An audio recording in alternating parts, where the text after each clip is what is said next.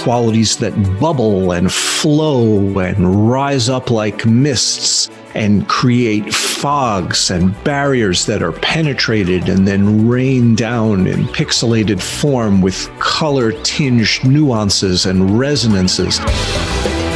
Salutations, listeners, and welcome back to Glitch Bottle, the podcast where we uncork the uncommon in magic, mysticism, and the generally misunderstood. I'm Alexander Eth, and today we are talking about the Fountain of Wisdom with author and esoteric cartographer David Chaim Smith.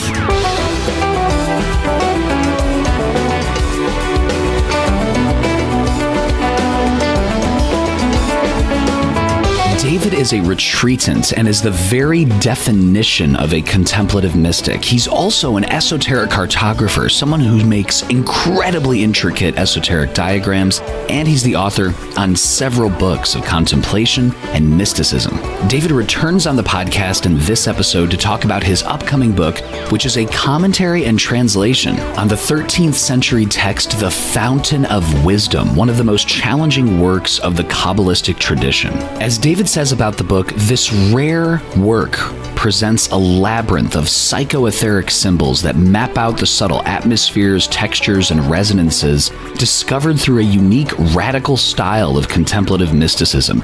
These strange and beautiful glimpses function as a powerful set of doorways in ways that no other Kabbalistic text comes close to offering. The original 13th century text is included in its entirety in a New English translation by Dr. Mark Verman, one of the preeminent scholar-translators of this generation. David shares about the importance of the Fountain of Wisdom, how one can practice this incredibly intricate and powerful text, what contemplative mysticism really means, and so much more. And now to help us uncork the uncommon, let's welcome back David Chaim Smith.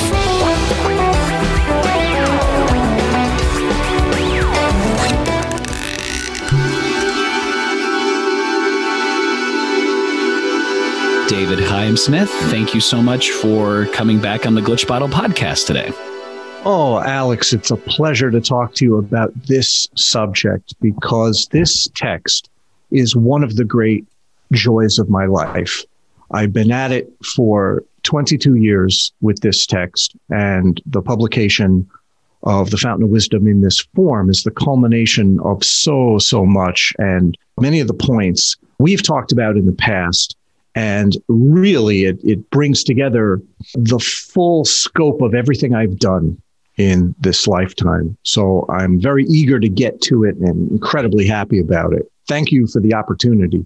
For those who have not heard about this, Dave, what is the Fountain of Wisdom? Can you give us the broad strokes? Well, when you say for those who have not heard of it, that would be almost everyone, because it's a very obscure work and almost nothing has been done with it. And certainly in the realm of where your listeners would generally be familiar, which really pertains to Western esotericism and occultism, it's hardly been mentioned.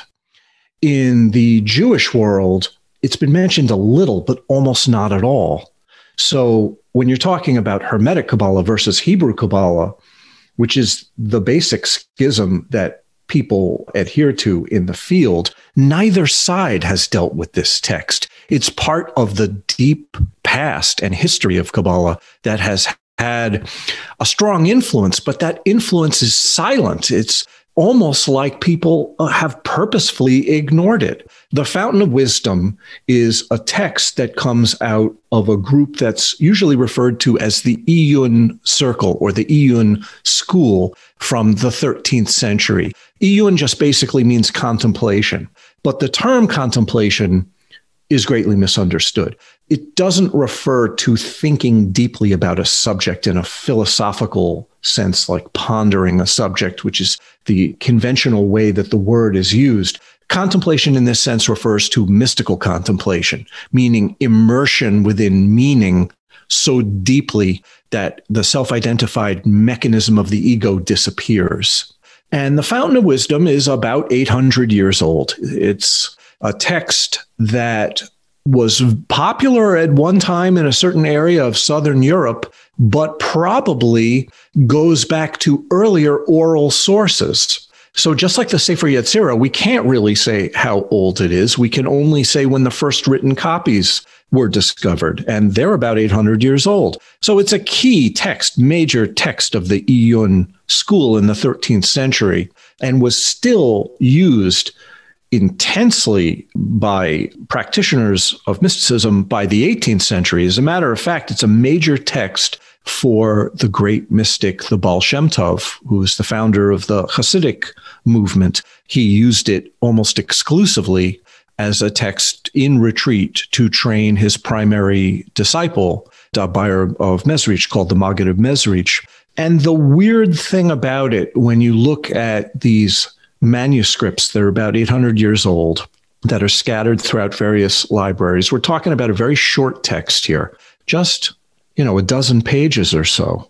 And there's one in the Vatican Library, there's one in the British Library, there's one in Jerusalem, there's one in New York, and all the versions vary wildly. So we're really not talking about a text like the Zohar, where it's pretty standard from manuscript to manuscript. We're talking about a fluid and flexible vocabulary of symbols that changes. And then you got to ask yourself, well, why? Why does it change from version to version? My contention is that it changes according to need. It changes according to the criteria of the people using it and what they want to stress. Like even just basic correspondences. Like one version will say there are 7 of something, and another version will say there are 5 of that same thing. So which is correct? Is it 5 or 7? This would drive occultists nuts.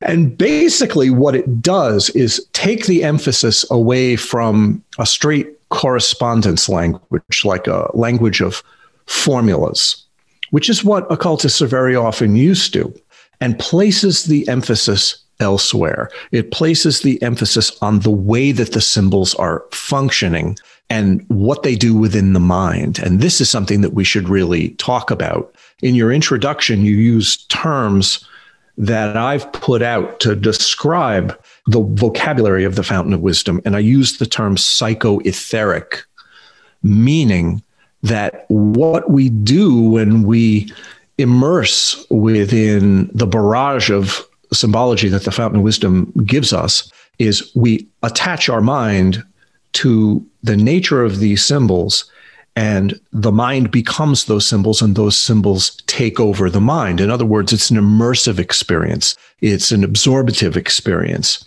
And the symbols themselves are not concrete symbols like we would have representational signs for things. They're more like textures and qualities that have literally etheric import to them, like qualities of clarity, qualities of scintillation, qualities that bubble and flow and rise up like mists and create fogs and barriers that are penetrated and then rain down in pixelated form with color-tinged nuances and resonances.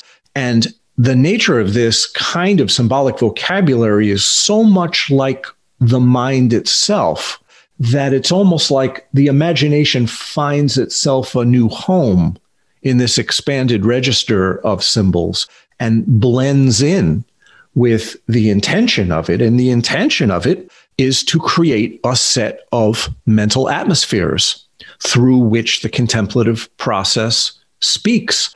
And the text is extremely odd in the sense that it has no narrative order. There's no beginning, middle, and end. There's no process being described like you'd have in a 17th century alchemical text. It's an upsurge of these qualities, these textural psycho-aetheric symbols, which invite the contemplator to go in, but the text fights you because it doesn't say come in and go to step 1 and then step 2 and then step 3, and then you're on your way. What it does is it throws you in the middle of a confounding array of highly difficult obstacle courses that preclude logic and reason and the mind's need to get its bearings and orientation. So it's very, very difficult. The text has been included from time to time in short collections of early Kabbalistic texts in the religious world. And if you go into the house of a Kabbalistic scholar and you look at their bookshelf, you'll say Fountain of Wisdom, Mein Chochmah, and they'll look at you like they don't know what you're talking about. And then you say, okay, we'll open up the text of short early pieces from the Baal Shem Tov. Like I said, this was a major text for the Baal Shem Tov. And in the 19th century collection of short texts and Baal Shem Tov's commentary, you'll find it there. But chances are the scholar who has this book on his shelf in the Haredia religious world has never opened that section, doesn't know what you're talking about. And when he looks at it, he's going to have the same reaction that an occultist would, which is like, I don't know what to do with this. Part of the reason is because this text doesn't use the regular Kabbalistic symbology that everyone is familiar with. It doesn't use the Sfirot. It doesn't use the worlds. It doesn't use the 5 levels of the soul. And the tree of life and the Sfirot, I mean, that's how you get your bearings in a Kabbalistic text, right? So if that structure isn't there, what do? Well, the text is not going to help you. And it's probably for this reason that people have left it alone, because no one knows what to do with it. When I first found it, I was studying with a certain rabbi. This was 22 years ago. And this rabbi had a lot of insight into the kind of practitioner that I was. And he didn't really know what to do with it either, but he wanted to introduce me to it. And we read it and looked at it and talked about it. And I was used to Tree of Life and 4 Worlds, the tarot, all the stuff that your audience would be familiar with. And this Rabbi Alan Brill, who's from the yeshiva world, he said, look, no one has touched this. Sleep with the text under your pillow. This is for you. I'm like, what are you talking about? And he said, just probe it, just see if there's a connection, because I sense maybe there could be. It was a very insightful move on his part. I did sleep with the text under my pillow, and I did read it and bang my head up against the wall of the text over and over and over, and I got nowhere until I started mapping it out. And what I mean by that is in notebooks, started doing diagrams, geometric layouts of the symbols that I could discern. But because there's no narrative order, there's no starting point, no culmination, I was lost. I could map out certain things and other things, but they didn't go together. And what do? So in my work of esoteric cartography, which is essentially Kabbalistic diagram making, Kabbalistic and alchemical diagram making, general mystical diagram making, I incorporated the parts from the fountain that seemed to fit. And I worked with them for years, but no cohesive overview jumped out at me for the text. For a very long time, I could say that I used parts of the Fountain of Wisdom extensively in ways that no one really had ever done before. But to say that I understood the text, to say that I could navigate the text, forget it. Then what happened was that as the years went by, I got more and more pieces, and it took me over 20 years to cover all the parts and say, yes, I can account for all the parts. So the commentary that I'm publishing in this book is just an accounting of all my research and practical expression of this great, wondrous opportunity, which fights you every step of the way and doesn't want to be found, wants to conceal itself, actually. And in the process of serving the text, eventually I got to the point where everything in the text could be accounted for in some way, and I stated my ability to do something with it in the way that I did it in my commentary. However, I am not a scholar, and I'm not a historian, and I'm not stating that this is the definitive solution for what the text means. I have no idea what people 800 years ago were doing with it. Well, I have some idea, but not really, because I'm doing something different. I'm only describing my work with the text as a contemplative practitioner now. So there are scholarly works There are practical works, there are traditional works, and then there are works like mine, where I can only speak from my own point of view and work with the text, which is extensive and has historical predicate, meaning parts of it do relate to other things and fit into a wide variety of applications. And some of them are in the Jewish world, some of them are in Hermeticism and alchemy. And certainly the type of contemplative work, contemplative mysticism that I do is largely alchemical, meaning it creates transmutational change that distills in essence, a quintessence, quint meaning five, quintessence, five essence. In other words, the essence of what the five elements do when they perform and are expressed. And the drawing of that quintessential nature from appearances and conventional sense of reality is what the text is actually about. So I consider it an alchemical text as well.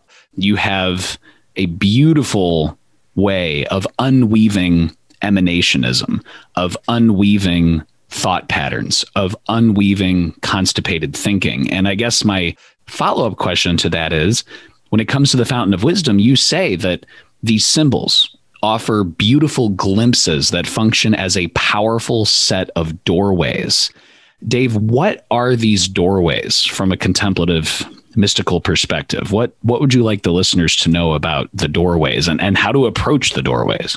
Oh, what a great question. Oh, I love this text and this work so much that when you get a question like that, I mean, you're really asking me about the great joy of my life. Like I said, the symbols in the Fountain of Wisdom are largely atmospheric, meaning it's not like just a simple concrete symbol like a number or a letter or a planet or something like that. They're more environmental. And by environmental or atmospheric, what I'm talking about here is a context into which what knows phenomena and what is known in phenomena, the knower and the known, the perceiver and the perceived, both can melt.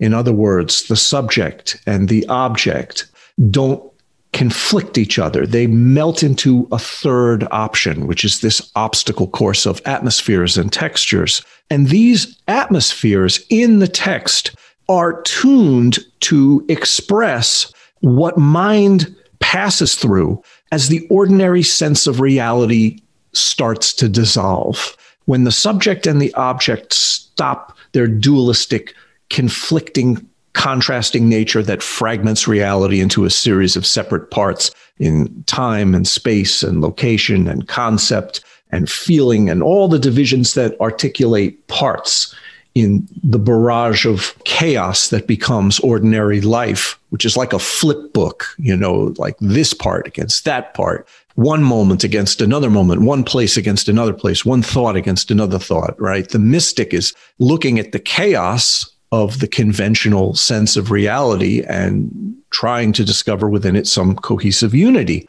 As the immersion takes place to try to discover that unity, these atmospheres come up. They are the qualities of the mind's own dissolving into what it perceives.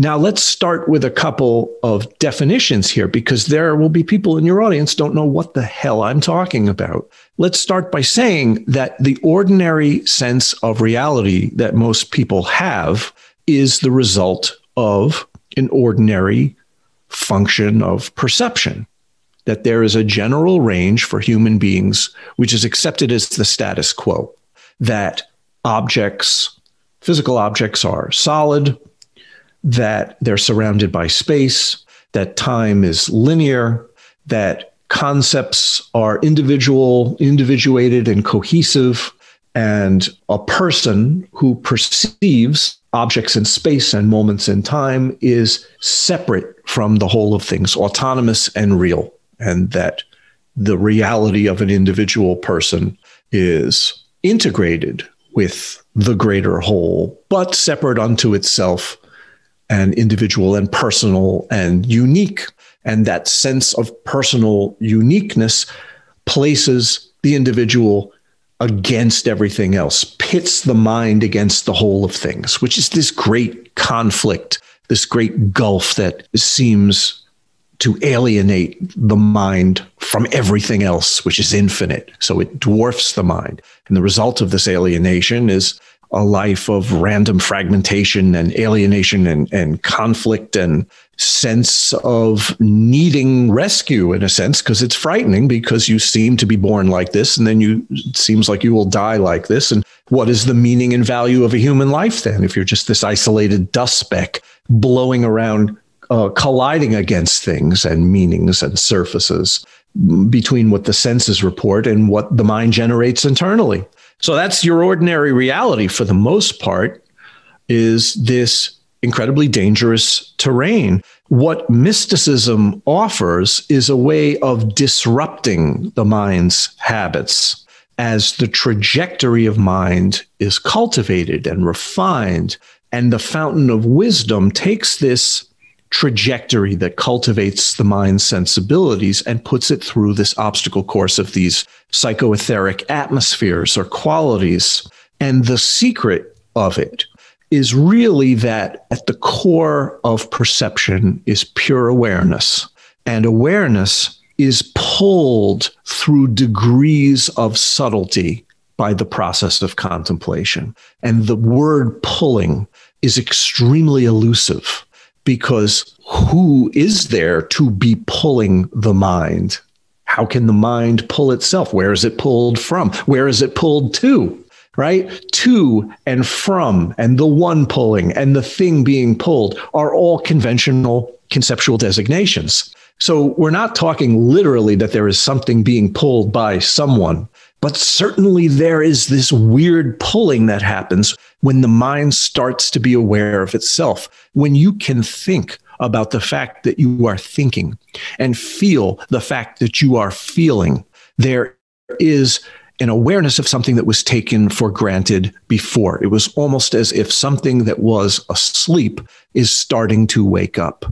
And once the mind starts to become aware of itself, it can be refined. The mind's awareness of its own awaring function, if you want to use the word awaring as a verb, when the mind starts to be aware of its awaring, it pulls itself from nowhere to nowhere. And this is a very, very elusive thing, because people can either relate to the mind's refining of its own sensibilities, clarity, sharpness, brightness, or they can't.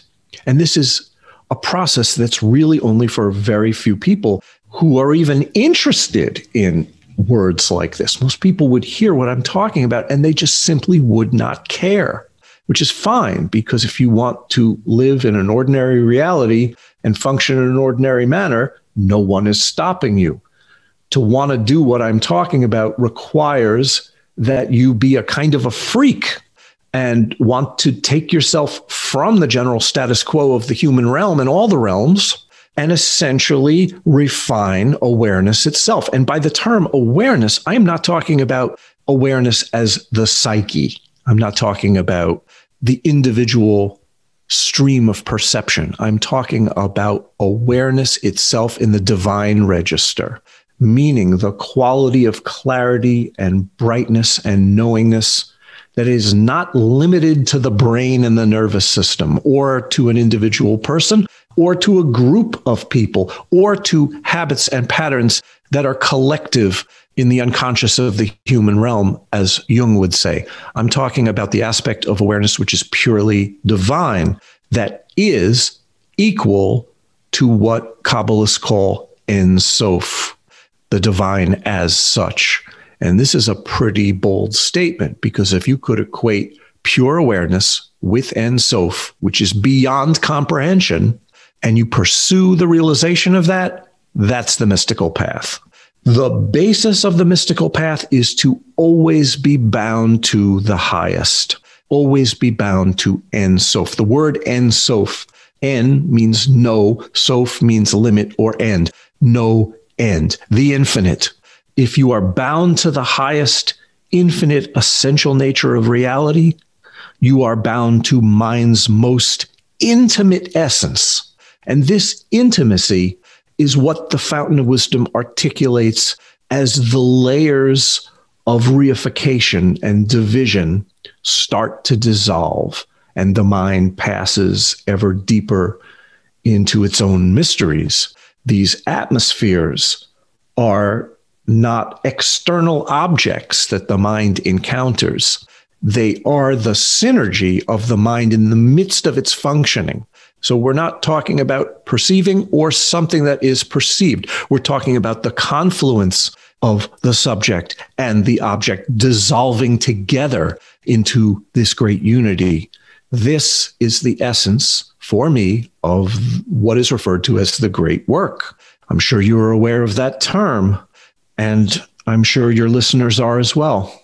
Yes, indeed. And I think there might be some listeners out there, Dave, just to play devil's advocate a little bit, who might say, oh, yes, I understand what David's saying. I mean, many Hermetic texts and many other texts talk about uniting one's mind with the highest. And before I engage in a ritual, I connect myself and I do visualization about, uniting my mind with the divine light, let's say.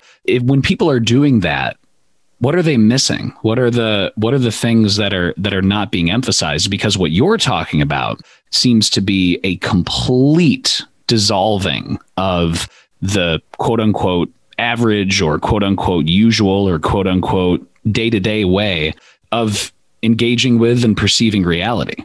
Well, I'm certainly not going to criticize or cast aspersions on anybody or their practice, but if there's a target for the arrow to hit, then you've missed the mark. What we're talking about here is essentially dissolving into a bright nothingness, an open lucency, which is the ground of all phenomena. It doesn't make the world go away, and it doesn't make your display vanish. However, it changes the meaning of that display. It's a matter of meaning. It's a matter of the mechanism and the habit of self-identification. If there is a you to self-identify, set pitted against all things, then the mystical process has not even begun. So what happens when there's a you pitted against everything else? Well, the you is going to suffer. The you is going to feel misery and suffering and alienation and be beset with qualities of negative reactivity in emotion and all sorts of mental registers. So if the great work is complete, there is no suffering because there is no individual to suffer. There is only the divine. So the end result of the process, what we're shooting for, is gnosis, is divine realization. If somebody claims they have divine realization, I'm not here to judge them or say whether they have or whether they haven't. I essentially don't care. This is for each one alone. This is not a cultural activity where we're judging the progress of the path of others. This is something that is so intimate within a practitioner's own life that the only claim that has to be scrutinized is the one we make within ourselves, and we should never claim that we've reached the goal. The goal is forever. The goal is always. The goal is constantly beyond.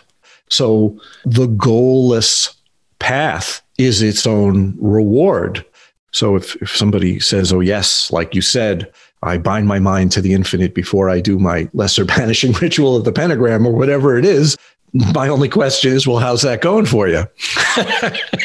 Because there's no discussion, I mean, I have my own practice. Everyone has their own practice, and I put out these books, and there is no follow-up. These are tools, and the tools are there to be used. This is not a place to make judgments. That is a deeply personal issue of your own progress that is out of the hands of someone like me to comment upon. But having said that, occultists and Orthodox Jews and everybody involved in Kabbalah from all sides, Jewish, Christian, Hermetic, all the different sides, uses a common language. And generally that common language in this day and age is the tree of life, the Sefirot, and the context in which the Sefirot functions as a way to calibrate and categorize and structure the work is generally with the 5 registers or 5 contexts of activity referred to as the worlds, the 5 worlds. Generally, many occultists will know 4 of them, and a 4-world system is used. But there is a 5th that is in Kabbalah as well, different styles. There are also 5 general levels of mental functioning or consciousness, referred to as the 5 levels of the soul. And when you put these 2 together, you get a kind of a ladder, a kind of a hierarchical structure. What knows is calibrated as the 5 levels of the soul, and what is known, the context in which knowing takes place, is referred to as the 5 worlds. This ladder gives you a hierarchy of provisional states or relative states or states that change based on circumstance.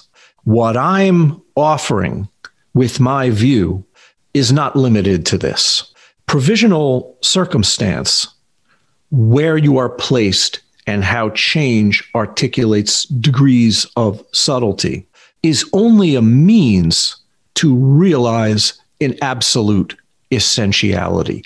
Ein Sof is equal in all rungs of the ladder, in all the modes of knowing of those rungs of the ladder. So when the emphasis shifts to where I am in this chain-like structural hierarchy, to the ground of that phenomena, this is a huge shift in what we call view or emphasis or understanding.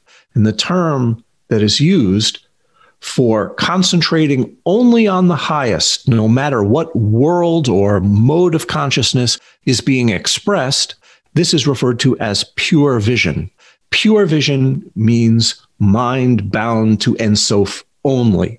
It doesn't negate the chain-like structure. With the term in Kabbalah for this is Hishtalshelus, the chain of the worlds, the 5 worlds, with all the sphirot in all the worlds and the levels of consciousness that are associated with them that most of your listeners will be familiar with. If you listen to this podcast and if you're listening to a guy like me, chances are you know about 5 levels of the soul and 5 worlds, the Hishtalshelus. But chances are you haven't considered that there is a common essentiality of Ein Sof in the midst of all these changing levels and degrees of subtlety. These levels and degrees of subtlety are changes in the performance of the divine, but the divine itself is changelessness. The divine itself, Ein Sof itself, does not change. It can't be reduced to any particular mode of expression, can't be divided, it can't be reified, it can't be put in a category. That changelessness is what it's all about. Either we are about that divine expression and its mystery, or we're just stuck somewhere on the ladder. Even if we're stuck in a very high level of the ladder, it's still reductive and limiting nevertheless. So when we cultivate the contemplative path, we are essentially cultivating pure vision and the ripening of it through whatever changing states happen to arise. So your question to me was very interesting. What about the people who are doing this and possibly missing the mark, as we all are to some degree? Well, I would just point them back to that. I would just point them back to the fact that it's all about the divine. It's only about the divine. It's not about cultivating circumstances that are better than other circumstances or higher or lower. It's about finding the essential, changeless, divine unity that is all pervasive, absolute, and transcendental, regardless of its mode of expression. Hopefully that made sense, Alex. I truly appreciate that, Dave, because it challenges, I know myself and I'm sure others, to constantly question, why am I approaching something this way? Why am I doing something this way? Why do I value something over something else? And what do I think I'm doing versus the reality of it? And I think that kind of leads to the next question, Dave, which is people might be wondering, okay, if I pick up my copy of The Fountain of Wisdom, how can I practice this? How can someone go through this? As you mentioned, Dave, there is no step 1, then step 2, then step 3. So how would you recommend a reader actually approach this and navigate through it? Well, the first step would be to care about the issue. You read the introduction and you read words that I wrote about the divine and the nature of reality, the ground of all phenomena, what I've been talking about so far, and you become interested in it. Either you're interested in it or you're not. You know, if you're interested in ceremonial magic and your interest is really to evoke spirits, for example, and that's it, know yourself, know that that's what you want to do. This is different, right? If you become interested in what I'm talking about, that's a decisive kind of interest that is rare. If you have that rare interest in mystical development, well, that's the first thing. Recognize it in yourself. Recognize there's a longing or a yearning within yourself. Chances are it was always there. Chances are you were always interested in this, but didn't know what it was. So to recognize that you have this interest, automatically, it's like a light goes on. And like, if you're really interested, you're not going to leave it alone. If you're really interested, you're going to search for it until you hit a wall, and then you're going to bang your head against the wall. As well you should, because as far as I'm concerned, it is the only thing of value worth being interested in. But that's just me. I'm one of those freaks. If you're a freak too, and you pick up this book and you know that you have this freakish interest that your friends and relatives are not going to understand, then what do? Well, there is an actual technique to the use of the book, and with contemplation in general. It involves a couple of steps. One step is reading through the material and not understanding it quickly. And that's very good because you're going to struggle with it. It's not going to intellectually make a whole lot of sense, a text like the Fountain of Wisdom. So what you do is you implant the symbols, like a picture of the symbols, in your imagination. And you do that just by reading the text and the commentary through without stopping. Not like super fast, like speed reading, but doing it without stopping to struggle, right? You read it through. Then on some level, whatever that level might be, it's in there. It's swimming around in your head. And then you start to take it apart slowly, bit by bit. And if you've read it quickly first, then it's not the first time that you're seeing it when you struggle with it slowly. In that process, there are a number of strategies that take the fire of longing for the divine, which is really an alchemical fire. It's really like a fire, and allow that fire to blaze up. And that blazing actually hits a barrier and starts to work on that barrier, which is the limiting function within the mind. Now, the symbol generally, alchemically, for the mind's fluidity falls under the general category of a mercury, of a mercurial essence. And when it hits its own limitation or hits its own rigidity, it concretizes into what we call a salt. And a salt is a contractive function. So when the blaze of the mind's yearning meets the resistance of the mercury salt, depending on the intensity of the blaze, it can slowly melt that salt away. And as it melts deeper and deeper into its resistances, what was concretized or constricted into the form of a salt starts to become fluid.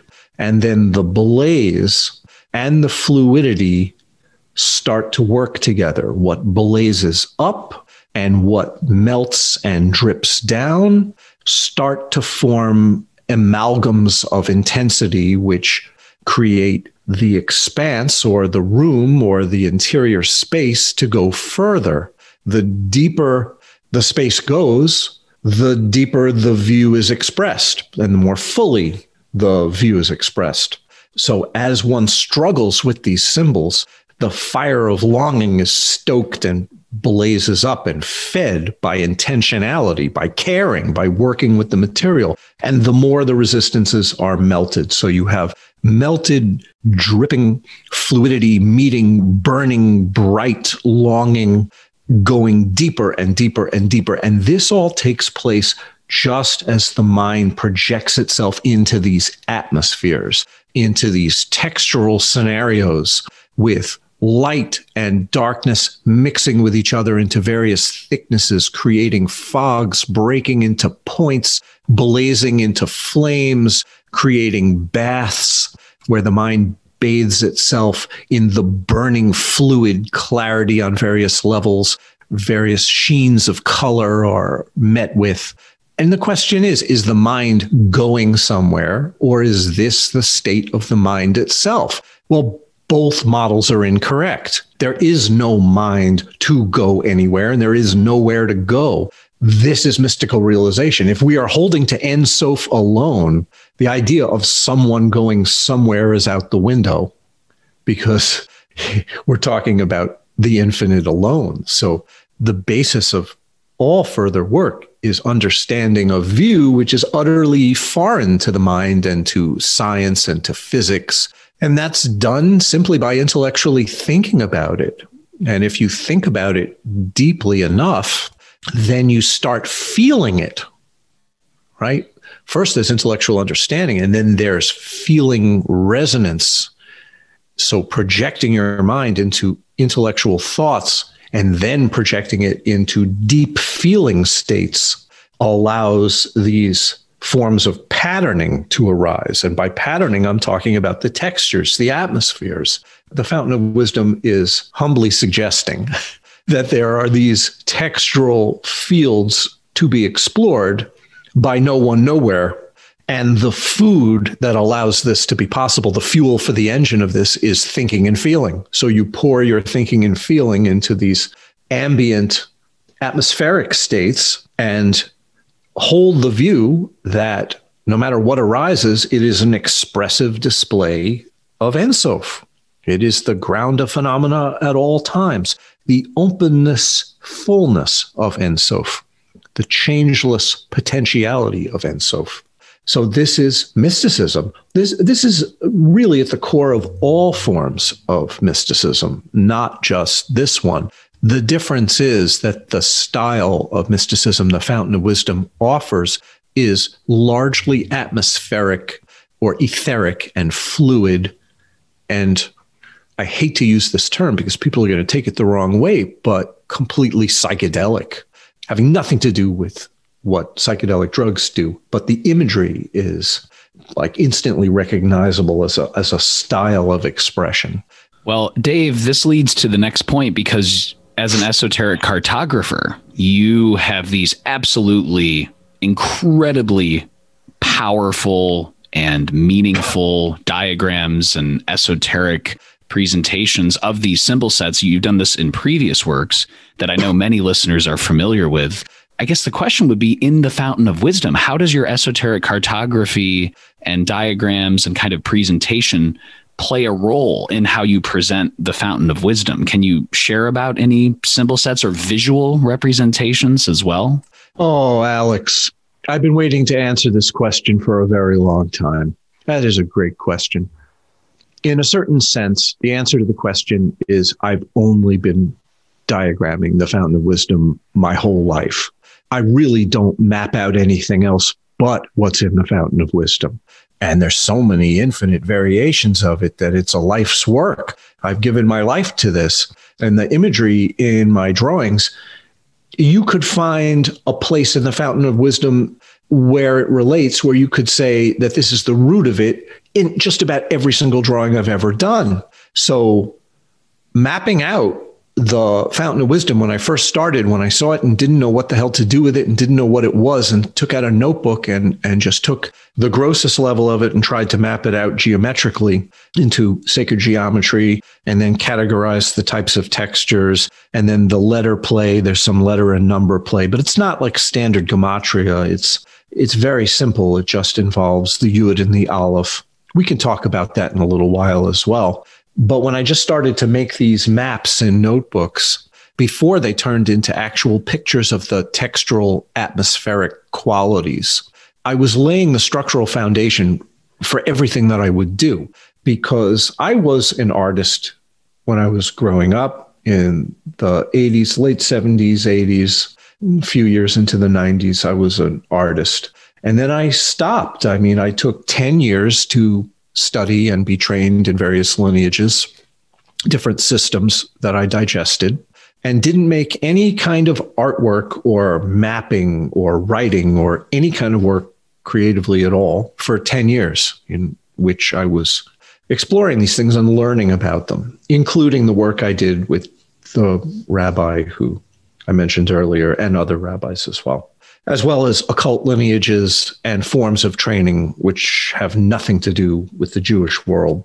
So when I started with the Fountain of Wisdom and keeping these notebooks and trying to map out or diagram out some kind of sense of cohesiveness in this material, what I was actually doing was opening up doorways. For example, simple geometry in which you could pass to explore the textures and the atmospheres. And I'll give you an example. Probably the main one is the quadrisected circle, which is the basic foundation for the temple plan of almost every occult ritual. It's essentially a circle on the ground with the cardinal points mapped out, right? East, west, north, south. And then in the middle, you get your altar, generally, much of the time, in Freemasonry and ceremonial magic and forms of theurgy. This layout is used. So what's happening in ritual is that people are enacting a basic pattern, a basic geometric structure, which is 4 points along the periphery of the circle in relation to its center point. Now, there's a great deal of geometry in my books and in my pictures that work off of this pattern. Certainly, ritualists will understand what I'm talking about. But in esoteric cartography, what I chose to do was use that pattern as a doorway, meaning go in, lose yourself, and immerse completely in the bath of this aperture. This pattern becomes a means to transmute the mind and have a transposition of dimensions, a dimensional transposition in which one leaves, for example, intellectual ideas and physical reality, which is conceptualized, into purely feeling tone realms, past that into pure patterning, which is almost inexpressible. And there is the means for discovery. Now, it's impossible in mysticism to go into deep states where conceptuality is left behind, meaning non-conceptual states of pure texture, and get one's bearings. What happens is that you recalibrate the exploration when you come out of that state, meaning you can't make a diagram from that point of view because there's no such thing as a pencil and there's no such thing as a piece of paper. So upon going back to, I don't want to say normal, but we could say a base level, you start taking the benefit of these explorations and experiences and putting them together. And that's what esoteric cartography does. There's a term that's used in the Sefer Yetzirah for this. It's called running and returning. You go so deep that you lose yourself, and then you come back and you put the elements together. And then between the running and returning, that's your growth. And you make progress as you proceed. So what I do with the esoteric cartography, with the mapping, is I just simply take the next step from trying to put together esoteric correspondences in a notebook to trying to create actual sensations that work on the nervous systems of others by using biomorphic means, tonal means, environmental means having to do with the way the drawings are made, trying to draw it out. Most of the time, I don't understand it until I've produced it. So a lot of this is non-conceptual or semi-conceptual. And when maps turn into these windows or doorways or pictures, I am no longer the author or the designer or the artist. I don't consider this artwork. It's not personal expression. There is no me expressing something. There is nothing to be expressed. So it's not personal, and it's not a form of expression of anything. It is an exploration in and of itself. It's its own experiment.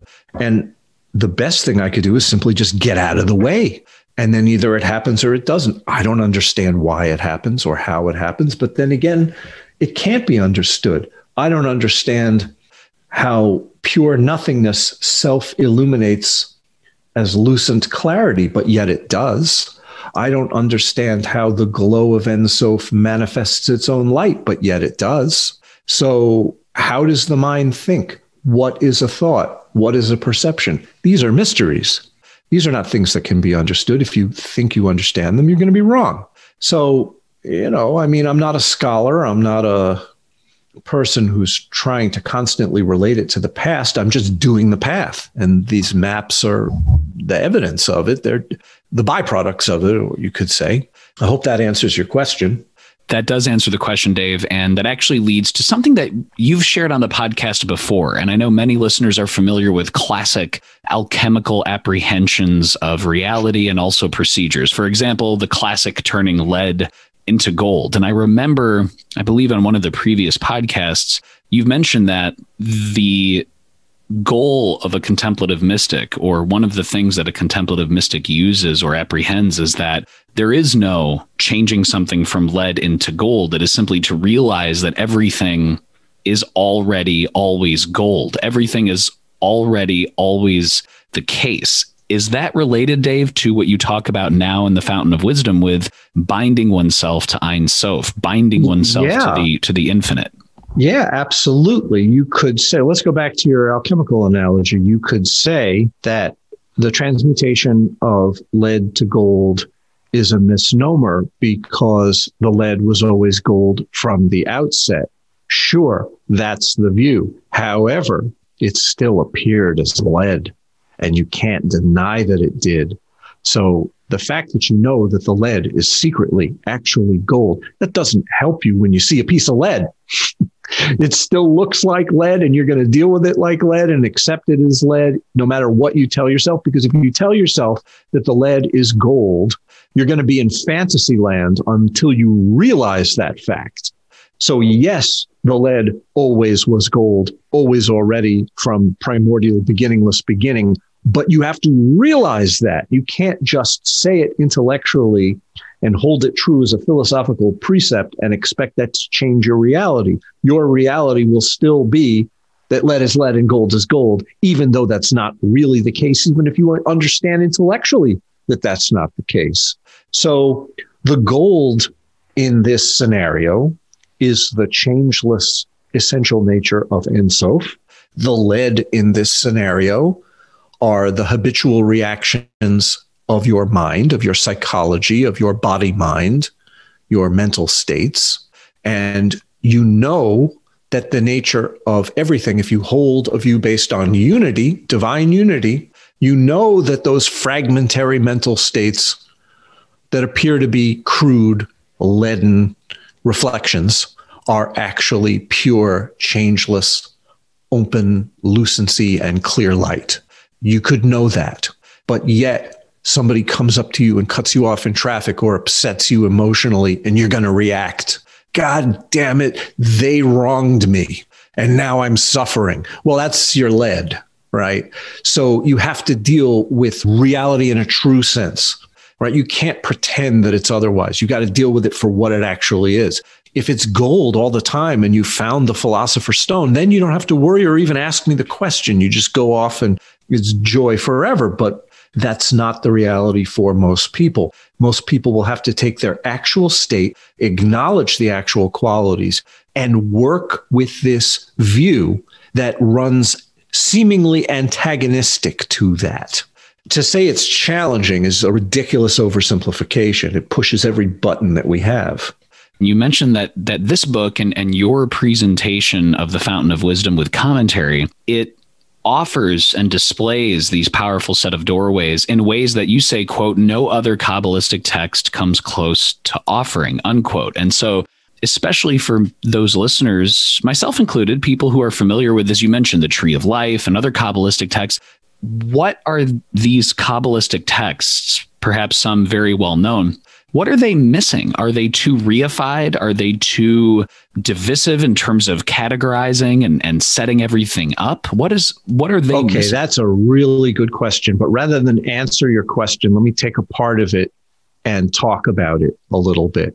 The Kabbalistic texts that most people know about are systems of categorizing phenomena. They're like structural systems for relegating phenomena to a typology. Different qualities fit into different contextual registers in a certain chain. And most Kabbalistic texts are sort of technical categorical systems. And I'm talking here about the Sphirot and the worlds that everybody knows.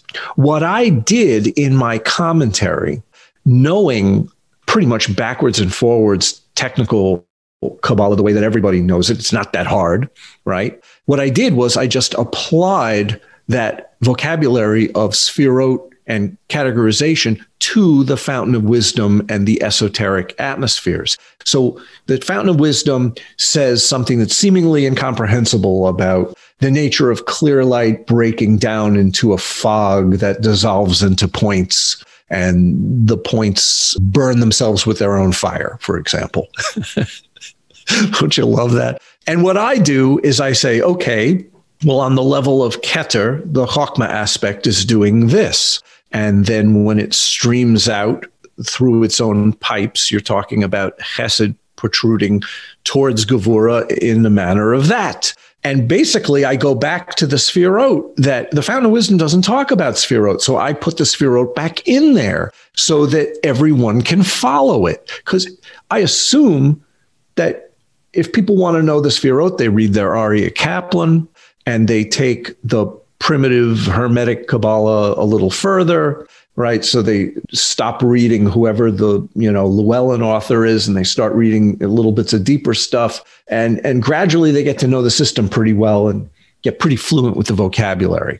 Once you do that, I'm talking to you, right? Once you do that, we're speaking the same language now. So I'm taking this completely arcane material and putting it back in terms that are, I don't want to say common because it's already a highly esoteric language, the language of the Sphirot, but everybody has access to it. So I use that. My commentary is a Sphirot commentary, so people can come in and make use of this material. And that's my intention.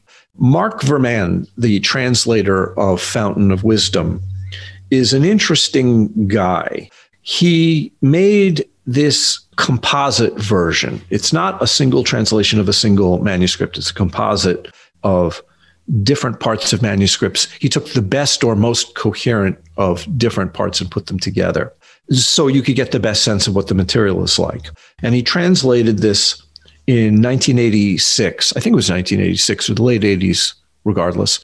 And he put it out as a short text in a compendium called The Books of Contemplation, which are Iyun school 13th century texts.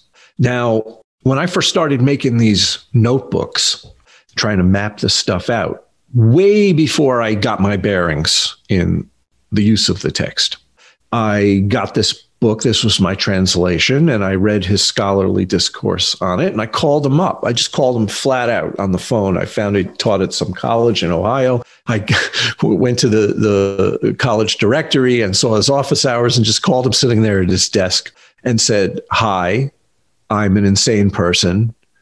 I love this text, and I assume you love it too." And his response was really interesting. He's a scholar. He's an academic. He's also an Orthodox rabbi. He's got, a PhD from Harvard, and the scholarly and academic function of these texts is a historical tradition. And he didn't know what to make of what I was saying. He didn't think that people actually tried to do this stuff because the text doesn't tell you what to do. And to attempt it, you're rudderless for the most part. Unlike Lurianic Kabbalah and other forms of Kabbalah that are so common and the methodologies are explicit in the text that one can actually accept that there are modes of practice that are culturally viable and there's provision for the methodologies and growth within them. But since this text is such an anomaly, it doesn't have that stuff, he just didn't say anything. And I knew what he was thinking. He was thinking, this guy's crazy. So years went by and I didn't really keep contact with him. I've never actually met him. And then through emails that were exchanged, I told him I was writing down my commentary after 22 years. And keep in mind, like, it's been 22 years I've been sending him these emails and talking to him, and I'm going to make a book out of it. And he said, great, because at that point he realized, well, this guy, he might be nuts, but he's not given up. What he didn't know is that this really overlapped with other forms of mysticism that I've been trained in and that I understand alchemically and in various other ways. And like, I had windows into the material that we'd never discussed. So to make a long story short, he said, look, I now believe you. Crazy or not, I understand somewhat of what you're trying to do. So he said that he's going to make me a new translation. And that's the one I should put out because it's going to be an improvement over the other one. So he went back to his material from the late 80s, had a second look, thought that he could do it better. And he did. He clarified it a little bit and used better language and didn't really change it, just improved it. And that's the version that I'm putting out in this book. It's a unique, new, updated translation from this master translator and academic and scholar. And I am saying nothing about its historical use or history in the sense of what had been done with it in the past, previous centuries. I am strictly talking about the work that I have done with it.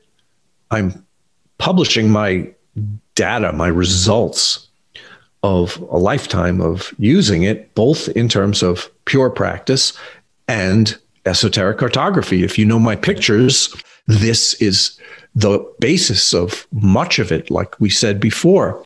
So even if you're not interested in practicing this stuff, if you have any interest in this weird, rare form of exploration, this imagery is going to be so different from anything that you've seen before that I would pretty much hesitate to think you would find anything to compare it to. It's in its own category. It's absolutely unique. The type of imagery, the type of movement that happens with the mind as it negotiates these mental pictures, the psycho-aetheric symbology, it's in its own category. There's nothing like it.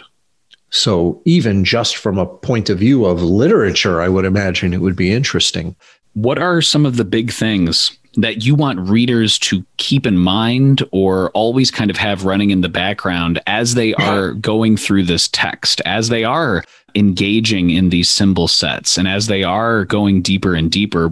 What should they keep in mind? What are some of the big things that you'd like to leave listeners with so that when they do get their copy, they're fully equipped, so to speak?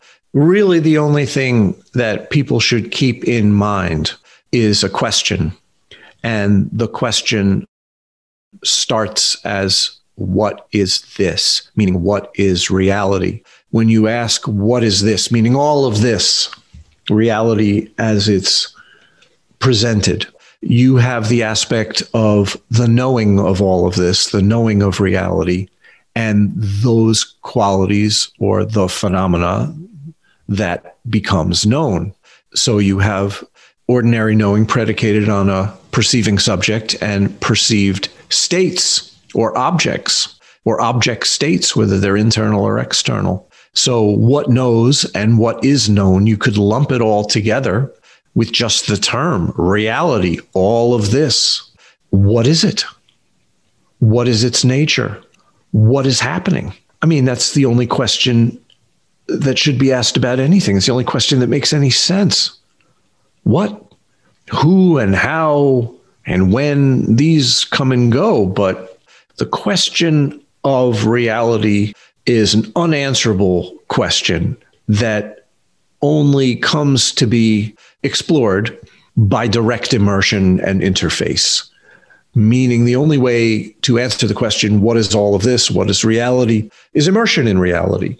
The deeper you immerse, the more intimate the investigation becomes. Ultimately, that which investigates and that which is investigated dissolve together into a unity, a cohesive ground, a continuum. And that's not the end. That's only the beginning. So what you should keep in mind as you're exploring this material is, what is reality? The question of reality. If this bores you, if this is not interesting to you, then it's not something you're going to find fruitful. And that's most people. I mean, let's face it, when we're really talking about this kind of exploration, you're talking about such a minority of a group that is already esoteric that even most esotericists are not going to, a little light is not going to go off when they hear these words. So for the few freakish outcasts, when I say what is reality, either they are completely inflamed by that prospect, or I don't know what to tell you. For those few, Dave, for those few who really are interested in contemplative mysticism, in the Fountain of Wisdom, and actually, working and engaging in and immersing and delving into this specific contemplative mystical path, where can they pick up a copy of your book? Can they pre-order it? We will certainly make sure to link to your website, davidchaimsmith.com. But can you tell us about, for those who are interested, where can they pick up a copy or pre-order? Well, I am putting it out myself. The project of my own publishing is called The Lightning Flash of Aleph, and I sell it through my website. And I've put out multiple volumes, this being what is going to be the 4th volume of the Lightning Flash of Aleph series. And 1 volume is sold out. Volume 2 is sold out. Volume 3 is almost sold out. So the different volumes that I have available are all sold through my website. So you can get it from me. My wife, Rachel, runs the book sales, and we can sell it to you. You could also get it from JD Homes. You could also get it from, Amazon. All you got to do is Google the book. See, this is another thing I should mention. The Fountain of Wisdom has never been published under its own name. This is the first time that the Fountain of Wisdom, under its own name, has been translated and published into English or any language, as far as I know, other than manuscripts. So if you go looking for it, it shouldn't be that hard. Is there anything else, Dave, that we have not discussed yet, or anything else that you'd like to leave listeners with about either the Fountain of Wisdom or contemplative mysticism? Yeah, the 3rd volume of this Lightning Flash of Aleph series that I put out is a book called The 32 Keys, and it's based on 32 separate diagrams that I publish as a deck of cards, like a deck of tarot cards, the same kind of form. They're separate. They're not bound into a book. And there's a book that accompanies it that explains them. This 32 key project is the overview of a system. It's the way that I handle the issue of the Kabbalistic symbol system as a working unit. So if you want to know where I'm coming from with my analysis of Fountain of Wisdom, which is going to be pretty advanced stuff and complex, and you want to start to see the Sphirot and Kabbalah the way that I'm talking about it, I highly recommend that book, The 32 Keys, because it's an overview of the path from my point of view. So you could say that it's sort of like a prerequisite for Fountain of Wisdom if you need one. If you want to get tight enough with the system that we're speaking the same language, that's the way to do it. Cannot thank you enough. Author, contemplative mystic, esoteric cartographer, David Chaim Smith. David, thank you so much for just taking the time and sharing about the Fountain of Wisdom on the podcast today. Thank you so much, Alex. It's always a pleasure to come on Glitch Bottle. Wow. I definitely hope you enjoyed that as much as I did. Dave's thoughts on the Fountain of Wisdom are psychedelic in the most powerful sense of the word. He challenges us to always ask, what is reality? How can we bathe our own minds in contemplative practice to break through to new layers of meaning? Plus, this is such a rare text, the Fountain of Wisdom, that it really was an honor to have Dave back on the podcast to discuss it. also a huge thank you to each and every patron of Glitch Bottle on Patreon. You help keep the lights on and take the show in new and interesting ways. And if you'd like to support the podcast and also check out bonus content or videos, and you can ask questions for guests, check out Glitch Bottle on patreon.com/glitchbottle. For instance, uncommon patrons can hear David talk about his daily routine and contemplative mysticism and so much more. And as always, you can subscribe to Glitch Bottle on YouTube, Spotify, Apple Podcasts, Spreaker.com, and Stitcher Radio. As always, this is Alexander Eth reminding you to invoke often, uncork the uncommon, and keep the light.